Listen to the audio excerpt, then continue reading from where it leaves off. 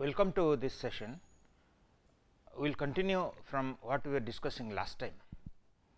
Last time we were looking at different levels of testing and few basic concepts. So, we will continue with the basic concepts that we were discussing before we look testing in some detail. Last session we started discussing about this very important concept of the pesticide effect.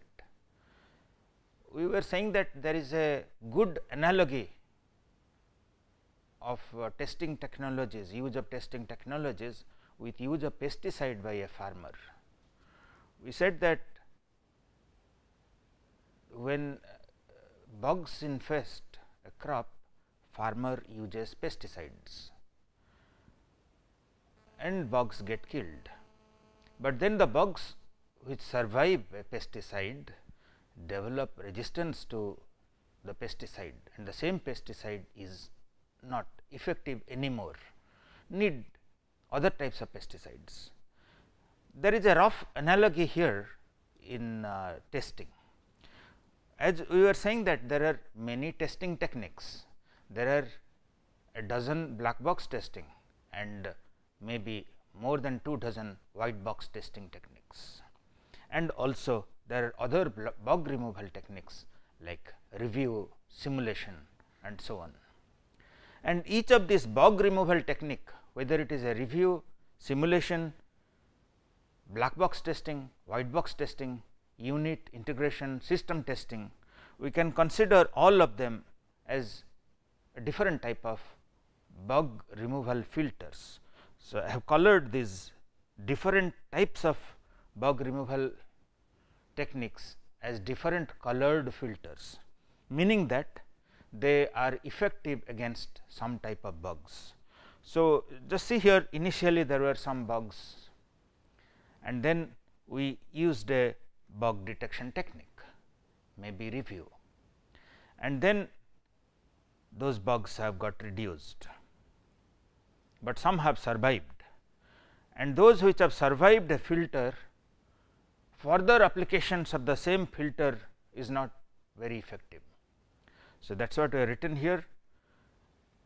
Bugs that escape a fault detection technique cannot be detected by further applications of that technique.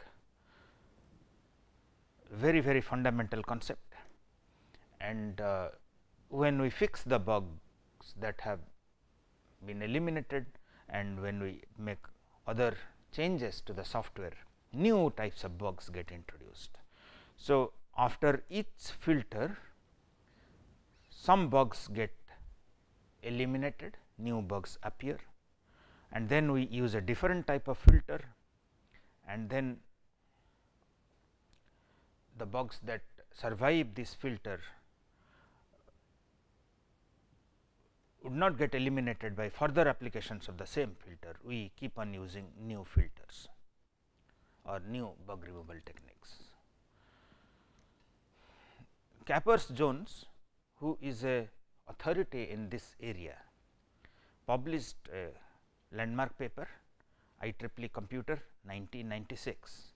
He said each of software review, inspection and a test step finds about 30% of the bugs present. So, 70% bugs escape every bug filter. That was his observation in IEEE Computer 1996. Now, let us do a small problem. Let us assume that 1000 bugs are present before we start any bug detection technique, and we use 4 bug detection techniques, and each is able to detect 70% of the bugs. So, very effective filters removing 70% of the bugs, and as we observe Capers-Jones saying that only 30% of the bugs get filtered by bug detection technique, but here we are considering 70% bugs are detected and eliminated after each bug detection technique. So, after we apply all the 4 techniques, how many bugs will survive, assuming that no new bugs are introduced?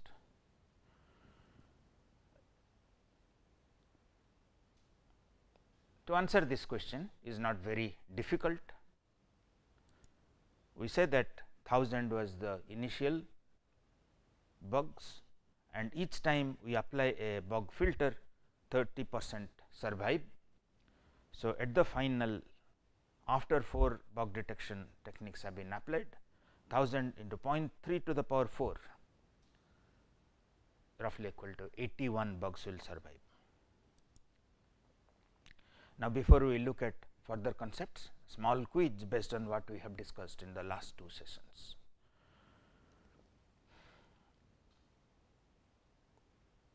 We have shown here a waterfall model, iterative waterfall model, and the question is that in which phases verification activities are undertaken. Okay, verification, the answer to this question is that verification is undertaken during requirements analysis, design and coding. All stages verification is undertaken to check whether they conform to the previous step. And when is testing undertaken in waterfall model? There are 2 types of testing, one done by the programmer himself, the developer, which is unit testing, which is undertaken during coding and unit testing.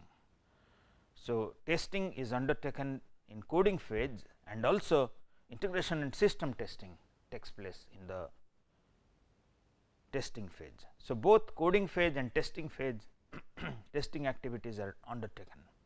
When is validation undertaken? Validation essentially is system testing, where we test the software for conformance to the requirement specification, and that is undertaken in the testing phase. Now, let us look at the V life cycle model. The V life cycle model is special for testing. It is a variant of the waterfall model, but then it was one of the early models to recognize the importance of carrying out verification and validation throughout the development cycle.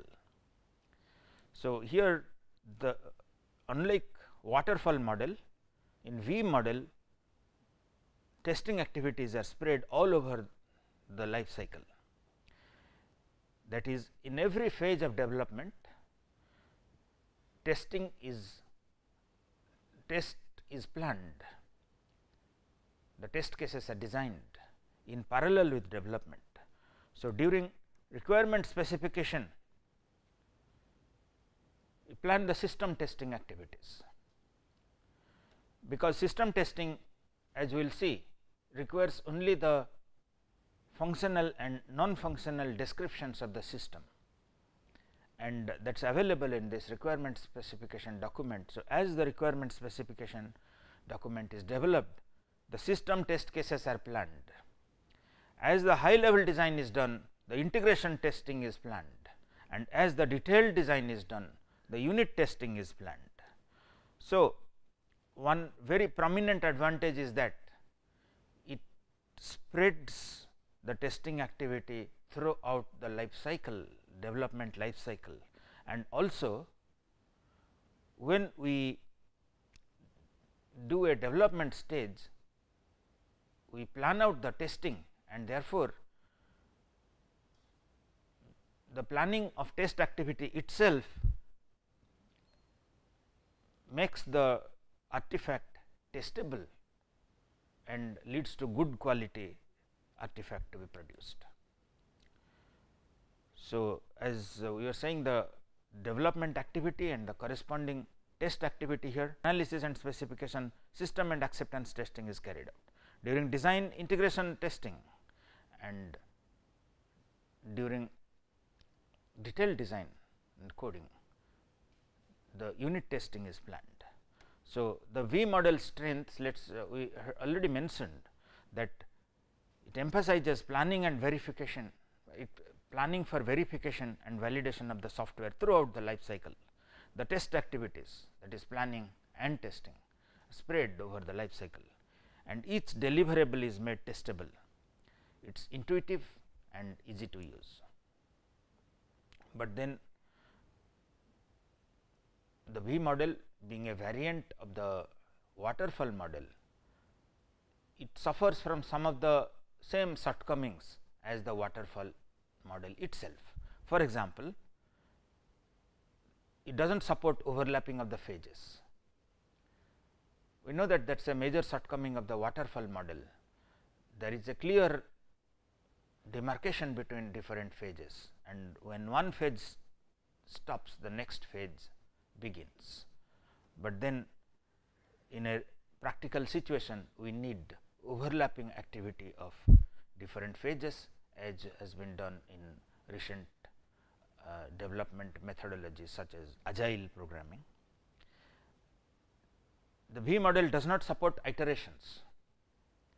Actually, iterative development is one of the very important, it has been recognized as one of the important principles. So, the product, the software is developed over a large number of iterations, and each iteration is actually a mini project where specification, design, coding and testing is carried out. So, testing is there in every iteration, but V model does not support that, and because it is not iterative, it does not handle the change requests. So, here initially the requirements are frozen, and based on that the development is carried out, and therefore, very little scope for changing the requirements. And also there are no explicit mechanism for risk handling like the waterfall model. Now, we saw that the V model actually is a small adaptation of the waterfall model, where the testing is given importance and is spread over entire life cycle. But what kind of software developments is V model suitable? Okay, one thing is that the software which require very high reliability, the V model is preferred to be used there, and the other characteristics are that we should know the requirements upfront, the requirements should not be likely to change, and also the solution should be proven. So, let us say we have one version working and we are just going to develop a newer version. We know that the technology works, the solution works, and we are just trying to develop different situation. So, in these cases this is a good model. For example, embedded control applications where very high reliability is required, and the solution might have already implemented one solution and trying a small variation of that, we will use the V model. Now, let us look at few more basic concepts in testing before we look at details of test case design, test coverage analysis and so on. Now, one interesting question that is often raised is that suppose a software is developed using the available processes, reviews are carried out, available testing techniques are carried out, and after that how many bugs survive, and the version that is delivered to the user, how many do the bugs are present there. Some studies they conclude that about 85% of the bugs are removed, leave in the code when they are handed over to the customer. But then why is it that we are not able to remove more than 85%? Can't we remove 100%? The answer is that it is very difficult, it becomes extremely expensive to remove much more defects than 85%. because we would have to use many more filters, and each filter or bug detection technique is actually a heuristic.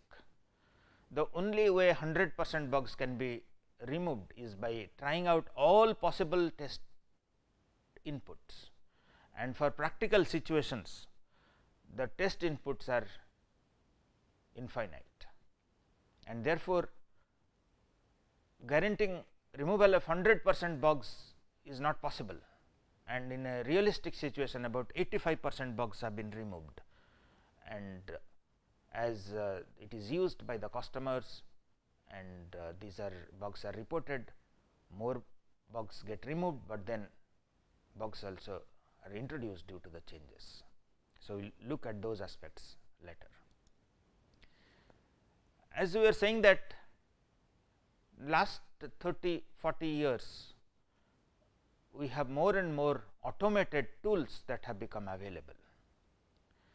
As you can see in this diagram, till about 1990s, the test case design and execution was very well manual, just keep on giving random inputs and possibly look at what is the coverage achieved, and then the tester uses discretion to check whether it is a pass or fail, and basically till about 90s the testing was more or less manual. But then after 1990s, slowly test tools started to appear, and one of the tools is capture and replay. Capture and replay tools essentially do not really generate test cases or do automatic testing in that sense, but then as the tester inputs the test cases, they capture the test cases, they capture the input. As the tester inputs the test data, the tool here, the capture and replay tool captures the test input and also captures the result, and next time the test has to be executed, it just replays that. So, it just captures the tester's test input and later just replays. So, it does not really help design test cases or does not decide whether the test execution is right or wrong. It basically the tester has to first time design the test cases and also decide whether it is a pass or fail, and based on that the test tool captures the test input and also can judge whether if another time it is played whether it is a pass or fail. But then this is a big help, the capture and replay tools are a big help in testing. Can I ask why these are big help in testing? Because it appears that the tester has to anyway design test cases, input them, judge whether it is pass or fail. So, how does the capture and replay tool help in testing? Okay, to answer this question, in a typical software development scenario, the same test case is executed hundreds or thousands of times. Why is that? That is due to the regression. So, once some test cases have passed and we change something to the software, we need to run those test cases which have passed, just to check that still those parts of the software are working all right. So, capture and there is another category of tools called as scripting tools. In the scripting tool, the test cases are actually small programs. The tester takes time to really write the test cases as programs. So, these small scripts they run and test the software, and these have some advantages over the capture and replay in the sense that the scripting test cases are much more reusable. In a capture and replay, if a feature or let us say one of the input just changed little bit, the entire test case becomes useless and has to be thrown out, whereas a script with a small change the same test case can run. So, the scripting based tools, these are much more reusable test cases, they produce much more reusable test cases, even though initially they take more time to write the scripts. So, these are the two major categories of testing tools, the scripting based tools and the capture and replay tools, which evolved in the 1990 and 2000, and slowly we have more and more tools which are appearing. For example, the model based testing tools based on certain program model like control flow graph, dependency graph and so on. We will try to see these tools later in this course, but scripting and capture and replay tools, we will look at them first and other tools later. Now, another basic concept that we want to discuss is the fault model. Actually, when a program is developed, there are certain types of faults that get introduced. So, let me repeat that word, that there are certain types of faults that get introduced. For example, one type of fault may be algorithmic fault. The programmer misunderstood the algorithm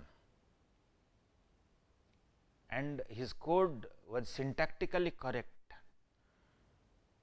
and also possibly the code was what really he wanted to do, but then he had misunderstood the algorithm. Maybe the sorting algorithm, it does not sort properly some parts of the input space. Another type of bug may be programming bug, where let us say the programmer interchanges some variables. Instead of using I at some expression, he used some k, or maybe his loop conditionals were not properly formed and so on. So, we can imagine that there are certain types of faults and the number of types can be also very large, because a programmer can do many types of mistakes while writing code. But this concept is very important, that there are different types of faults that can be introduced by the programmer. Now, depending on the kind of program, certain kinds of faults can be ruled out. For example, if the program does not use any files, so file related problems can be ruled out. If it does not use network communication related problems can be ruled out and so on. So, if we roughly look at a high level categorization of the types of faults, we will say that there are structural faults. The structural faults, we might have traceability fault, that is, while the programmer was coding the design, just misunderstood the design, maybe left out some part of the design or misunderstood some design, those are traceability faults and so on. And similarly, we have algorithmic faults, where we might have incorrect result, wrong implementation of the algorithm, or maybe inadequate performance and so on, and we can subcategorize. But one thing to notice is that in contrast to software, where the number of types of bugs, the number of types of bugs is very large, tens of thousands, it is very small category of faults, very small number of types of faults. Essentially, there are only 4 types: stuck at 0, stuck at 1, open circuit, short circuit.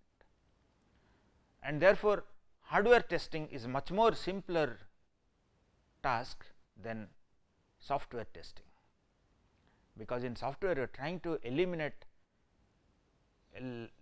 bugs that can be of various types, large number of times, whereas in hardware we know that there can be 4 or 5 categories of bugs, and for each category of bug we can design effective testing.